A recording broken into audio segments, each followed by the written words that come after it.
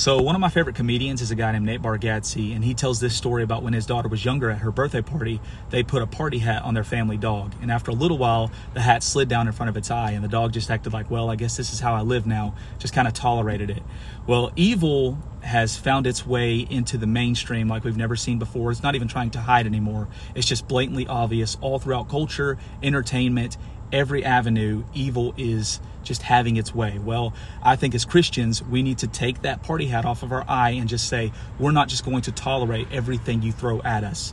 Yes, Jesus is about love, but I think for too long we have just lived by that motto of, well, Jesus is love, so Jesus wouldn't push back, or Jesus wouldn't say anything about this because he didn't want to offend people. Well, in Matthew, Jesus says, I didn't come to bring peace, but a sword.